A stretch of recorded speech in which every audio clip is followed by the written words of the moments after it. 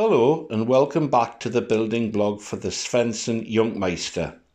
I've spent this morning finishing off and producing the ailerons, which have now been done and they've been sanded to about 95% of what they need to be, because they will inevitably get some bumps and knocks. The next stage will actually be to produce a wing jig to set the angle of incident for the upper and lower wing.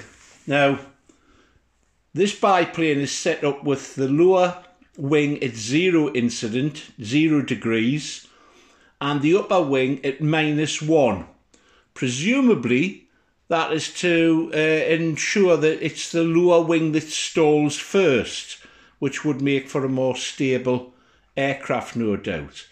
And that's going to involve some careful marking out on plywood to produce a jig that will allow me to actually set up the cabanas.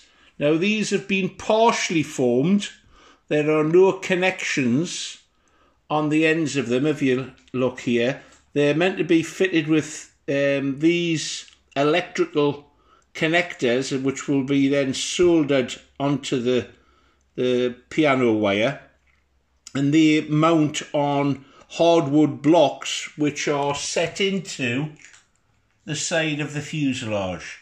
It's a slight deviation from the plan which you can find in AutoZone, in which it's like an inverted undercarriage and it goes right through the fuselage. I think that probably would have been a better option, but this is the one that I'm left with.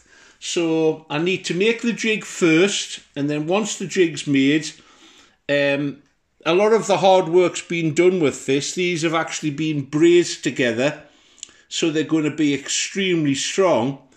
These will be soft soldered on initially. I'll have a good check of them. If that's not good enough, then perhaps they'll have to be silver soldered. But initially, they'll be soft soldered. So that's where we're at. It starts to get a little bit more technical now in terms of hardware. I need to order some piano wire to make the undercarriage, and then I think I'll probably fit it out with the radio gear next. It's always much easier to do that at this stage before the covering's applied, and I haven't got the covering. I haven't even decided on what type of covering to use. So that'll be the next stage, I believe, but fitting the wings and getting them all jigged up correctly is going to be a major task, and that's my target for next week. Thanks for watching.